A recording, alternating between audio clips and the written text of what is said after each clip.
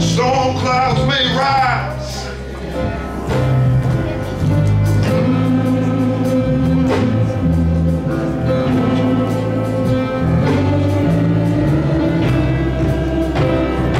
strong winds may blow.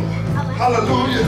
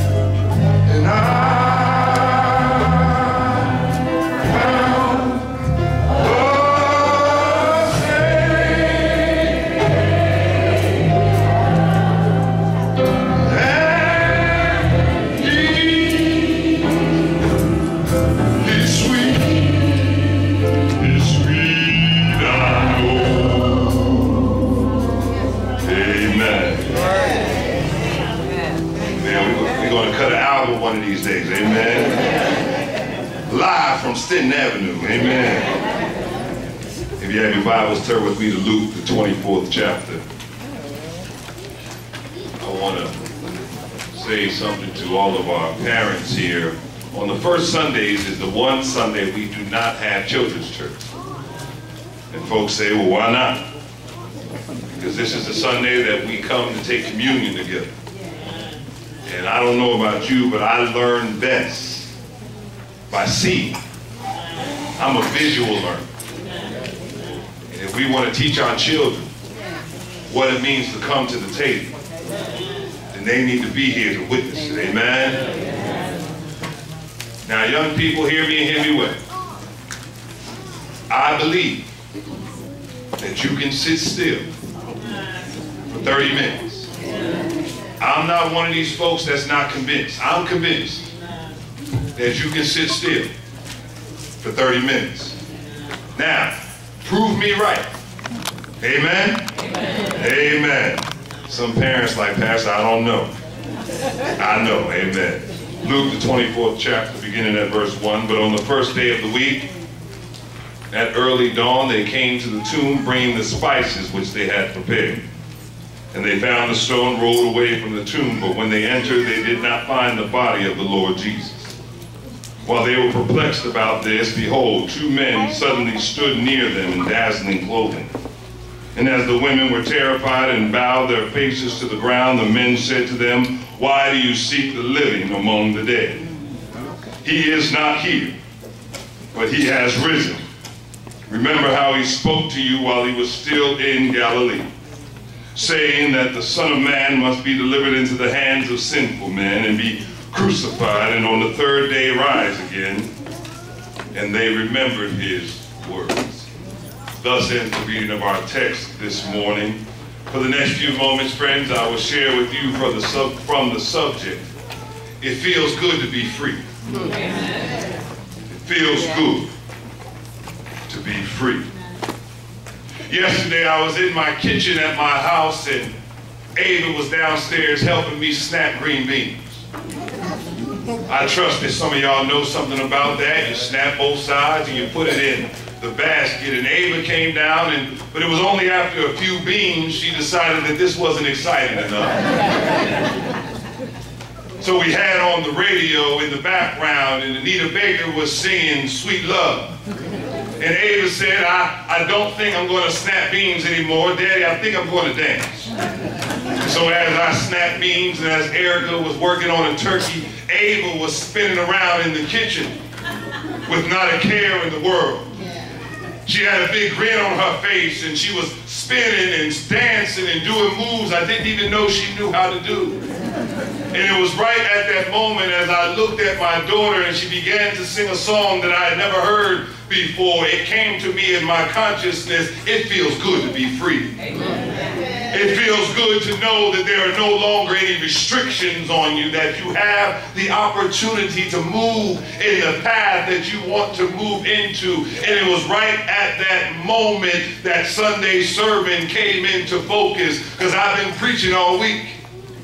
And when I told Erica, I said I need to narrow down and put a pinpoint in what I will tell the people, she looked at me with disdain and said, "You not finished yet?" I said, these things aren't like Pez dispenser. You don't just hit the top and it comes out. You got to take some time to wait until the Lord starts speaking to you. Right when I watched my daughter spin in my kitchen, it came to me in my mind that it feels good to be free. But freedom does not come without a cost. Glory. Because I tell you, the road to Calvary was every bit as bad as you thought it was. From Wednesday night into Friday, we were able to walk with Jesus along the way, and it was as bad as you thought it would be. Some folks don't like to stay with the crucifixion too long. It's almost as if you're going down the street and you see the car crash and you wonder why there's so much traffic, but as you get up there you realize that some folks couldn't mind their business. They came to a pause to see the crash, but they didn't want to stay there too long. Because when you find yourself at the crucifixion, when you walk with Jesus along the way, there sure enough is going to be some blood on the hands of those that crucified our Savior. It was as bad as you think it was. Some folks like to gloss over it as if the movie is what it really was. I know we saw the Passion of the Christ. I know we gave our money to Mel Gibson, but a movie can't do justice to the real thing. Oh, I know some of y'all know what I'm talking about. You've been watching bootlegs for years, and you hope that you see the bootleg film, and you are saying to yourself, I hope they will steady out the picture. If you can't say amen, say oh me. Because you've been buying them at the beauty shop anyway, 3 for 10, 4 for 20. And you hoping that it's a clear picture when you get home. But the bootleg can't compare to the real thing. There sure enough was the cat of 9 tails on Jesus' back. Yeah. The fake can't compare to the real thing. They sure enough put a crown of thorns on his head and there was blood coming down his face. The movie can't compare to the real thing. They sure enough put a spear in his side and out came water and blood. I tell you, wow, the real thing was every bit as gruesome, every bit as bad as you think it was. I know preachers, we try to do the best we can when we preach on what they call Good Friday. We try to do the best we can on Wednesday nights as we look to the 7 last words of Jesus. But words can't compare to what Jesus actually went through. And so when we open up the 24th chapter of Luke, it makes sense. It makes sense that the women went to where they thought they ought to go, for they watched themselves when Jesus was killed. It makes sense for them to go early in the morning because their heart was racked with pain and they missed their friend Jesus. I tell you, too many folks are too willy-nilly with death. Someone dies and you say, well, the Lord knows. Nobody wants to hear that on the day their loved one goes on. Someone moves on and you think you got the words that the Lord would have you to say. The best thing to do sometimes is just be quiet. And if you can't be quiet, then just say, I'm praying with you and call me if you need me. You don't have to come up with all the answers because there's a man from Galilee who has all the answers. For we see the women went to where they thought they ought to go, Sister Gloria. And the same is true for some of us. We've been traveling to the places that we think we ought to go, looking for what we hope is there. But when we get there, we realize that that wasn't the place to go at all. Because it feels good to be free. I always think about my Jesus sometimes. And I say to myself, would I have come down through 42 generations to be born of a virgin woman and have a body with limitations? I don't know if I would have done that. I don't know if I would have given up all the power that he had sitting on the right hand of the Father when you really think about it, beloved, that he was there in the beginning with God. For in the beginning was the Word, and the Word was with God, and the Word was God. I don't know if I would have done that. Allowed a man who wasn't my daddy to raise me like he was my daddy. I don't know if I would have done that, to have some folks talking about me and I am the one who created them. I don't know if I would have done that. But Jesus decided that I'm going to come into human flesh because I still love you. Some folks, Brother Fry, use the word love too easily. It flows off of their lips and they don't mean not an ounce of what it means to say I love you. If you know anything about that, say amen.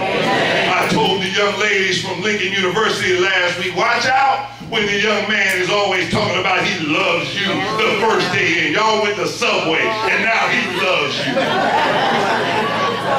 He allows you to supersize it and get more than one, and now he loves you. No, he loves what he can get from you. But sometimes folks got to realize that when I say I love you, then you have to be able to say, what am I willing to sacrifice for you? I don't know if I was Jesus, if I would have given it all up for you and me. Yet he did. Came down and allowed them to raise him and grow. And then at 30 years old, he started his earthly ministry. And for 3 years, he was able to do what folks couldn't believe he could do. He was able to heal the sick and raise the dead. He was able to cause the blind man to see and dry up the woman with the issue of blood. He was able to do what folks couldn't believe he could do. I would posit to you this morning, my brothers and sisters, if you find yourself on April 1st saying to yourself, I don't know about this April Fool's Day, I don't know about this Jesus, I want you to remember that God in the form of Jesus Christ can do exactly what he said he could do. Too many folks have put human restrictions on God, but Jesus has said, I can do all things because me and the Father are one. Some of y'all are saying, I don't know about the miracles that Jesus can do, but Jesus can do exceedingly abundantly, more than we can even ask or think, if we will but trust him. It feels good to be free. Jesus was killed, they put him in a borrowed tomb, and then from the tomb the women came, and when they came, the stone was rolled away, and they realized that Jesus was no longer there. What does that tell us, beloved? It tells us, don't look for life in dead places. Look to your neighbor and just say, don't look for life in dead places. Find one more person, don't look for life in dead places. Because see, you can't go to somewhere dead if you've been made free. Did you ever notice that Mandela didn't go back to Robben Island because I've been made free? For you see, don't go to a space thinking that someone's going to bless you when that's not the space where the lifeblood is. You need to go where life is. And when Jesus got out of the tomb, he let them know, don't come for me in places that dead folk are, because I am no longer dead. I am risen and risen indeed. Oh, let me say if I can make it plain for you. Some of y'all going to the wrong friend for advice. Oh, hallelujah. Hallelujah. Don't go to the wrong friends for advice. You can't go to dead places looking for life. Some of y'all married asking all your single friends for advice in your marriage. You can't go to all the dead places looking for life. You gotta be in spaces where God has said life is. We going to the club looking for life. On Friday night, I was down in Southwest Philadelphia and I was preaching the fourth word. And as it got good to me, and Brother Calvin and Sister Karima, they can tell you, they can testify to it. As it got good to me, I started preaching out of my own testimony. And as I started preaching out of my own testimony, I told on myself. Because I said to the folks, I said, I was waiting until it was dark for me to go down to Club Gotham. And everybody in the place looked at me with an eye like this. But see, the truth of the matter was that after I finished preaching, Sister Reed, everybody came up quiet. I was at Gotham too. Hallelujah. You can't look for life in dead places. And therefore, some of us fail to come to the house of God time and time again. And God is saying, will you come to the place where life is everlasting? Because church is one of the few places where folks will love you. They'll kiss on your cheek. You'll leave the church with 8 different shades of lipstick. And you'll wonder to yourself what is going on. But it's amazing to me that they'll love you and build you up. Can you say amen? Some folks, we fail to come to the church house. And we say to ourselves, I don't want to go. It's too early. I don't know what they're going to be talking about. They stay too long. But you got to go to places where folks will give you life. Jesus said, don't look for life in dead places. It feels good to be free. Next, we're able to see in Jesus in John's gospel that John says in chapter 20 that after Jesus got free, after Jesus was able to break through from the tomb, he left his dead stuff there. Look to your neighbor and say, leave some dead stuff alone. Find one more person and say, leave some dead stuff alone. Because John says when they entered the tomb, Minister Cook, when they entered the tomb and they did not see Jesus, but they saw the linen that they had wrapped him in. And they saw the face cloth that had gone on his face. For when you were dead, before you came into the tomb, they would take the spice. First they would wash your body. Then they would take the spices and cover your body. And then they would wrap you up in the linen. And then they would put a cloth over your face. For now you have been embalmed before you go into the tomb. But when the women came and realized that Jesus had broke free from the power of sin and death, they were able to see that Jesus had left some dead things behind. I don't know who I'm talking to on this first day of the month of April, but some of us need to leave some dead things behind. You've been carrying them for too long. Oh, I know what I'm talking about because I've been living long enough to know that what was holding you back in March, today in April, you need to leave it behind. What was holding you back in February, you need to leave it behind you because God says it feels good to be free. Oh, let me see if I can make it plain. What you've been holding on to since 82, you gotta let it go. What you've been holding on to since 97, you gotta let it go. What you've been holding on since 2001, you gotta let it go. You gotta leave some dead things behind. Because Jesus wasn't bringing any dead material to heaven. See, this idea to say I'm going to bring it with me. God is saying to you, I'm ready for you to do a new thing. But some of us are nervous about this new thing that God wants to do. Because he hasn't given us all the information. Anyone like me? You like to know all the information before something happens? Say, just raise your hand. Just raise your hand. You like me. My wife said to me the other day, she said, baby, we're gonna take a trip in October. Are you available? I said, where are we going? She said, well, it's a surprise. I said, I don't know if I want to go.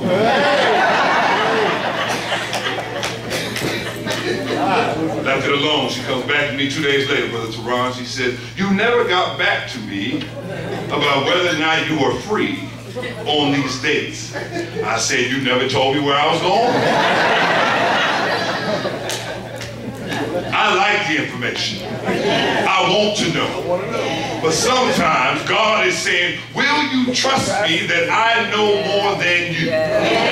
Will you trust me that I'm going to take you down a path that you may not be able to see and be able to comprehend, but I'm ready to do a new thing in your life if you will but leave the dead stuff behind. Feels good to be free. For you see, Galatians 5:1 says it was for freedom that Christ set you free. Therefore stand firm so that you don't allow yourself to be given the yoke of slavery again. Some of us need to walk in the freedom that God has given them. The freedom to do what, preacher? The freedom to be a new person. The freedom to be the best man you could be. The best woman you could be. The best worker you could be. The best Christian you can be. Freedom to leave all the past behind. All the sin behind. Freedom to be who God has called us to be. Some of y'all sitting out there and the Lord has called you to preach this gospel. But you like me. You said, I don't know if I can do it. But God is saying, I need you to leave some of those questions behind because I'm ready to do a new thing in your life. And some of y'all been saying, I don't know if I can be loved again. My last marriage didn't work out. And God is saying, you don't know, but I got a Boris Cadeau ready for you. If you just leave it behind. I probably didn't say his name right, but y'all know what I'm talking about. Because every time he comes on the screen, y'all be like, woo. Some of us are saying to ourselves, I don't know what God is doing, but God is saying, will you leave those things behind? It feels good to be free. Jesus broke free of that body. He broke free of the limitations. He was able to let us know, don't look for life in dead places. He said, you got to leave some dead things behind. And when you leave it behind, when you're able not to go to the dead places anymore, I want you to enter into what God has for you. Find somebody, just say enter into what God has for you. For you see, the text tells us that when Jesus was on the cross and he said, into thy hands I commit my spirit. And then we see that it said in Luke 24, don't you remember what Jesus said, that after 3 days and 3 nights that he's going to come and get his body, and he's going to leave those dead things behind, for he's going into the place that God has prepared for him. The question is, my brothers and sisters, will we believe God enough to go where God would have us to be? Will we believe God enough? Have enough faith to believe that he who began a good work in you will surely bring it to pass? Do we believe God enough that God can take our mistakes and bring about miracles? Do we believe God enough that this is not the end, but tomorrow is coming your way? Do you believe God enough to enter into what the Lord has for you? See, the question is, I say it, I don't know about you, but I've wondered, God, what do you have in store for me? And the Lord says, I got some things in store for you that you can't even imagine. I just want you to put one foot in front of the other and walk into the rest that God has. Do you believe God enough to go where God would have you to be, who God would have you to be, and live how God would have us to live? It feels good to be free.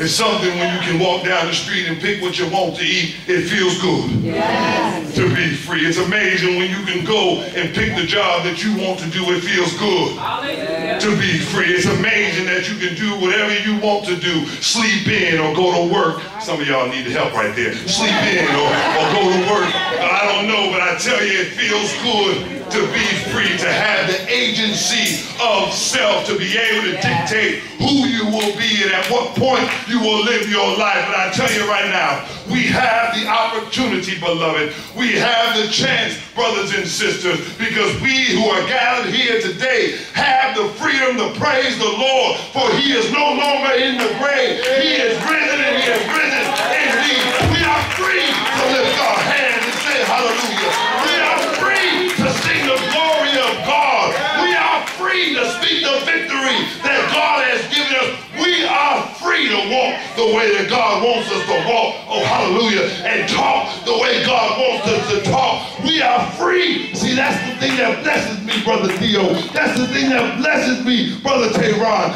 I am free to preach the way I want to preach. To say hallelujah how I want to say it. To walk how I want to walk. You have freedom.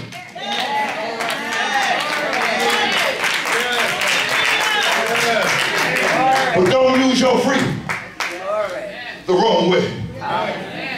You are free to leave that destructive relationship. Don't be free and go back into it. You are free to be who you want to be. I tell you, don't allow someone else to convince you otherwise. Because Jesus got out the tomb, and I can see him now. It feels good to get rid of that earthly heart. I'm free now. I can see Jesus now. Ooh, I've been waiting to stretch out, but them feet been causing me some problems. I can see Jesus now. I am free now by the trappings of life. I'm free from what folks would try to limit me to be. I am free to be who the Father has called me to be. That's all right. As the musician plays, I wish you this day to use your freedom in a way that betters your life. Use your freedom to say sorry if you hurt somebody. It feels good to be free. Use your freedom to be who God would have you to be. It feels good to be free, right?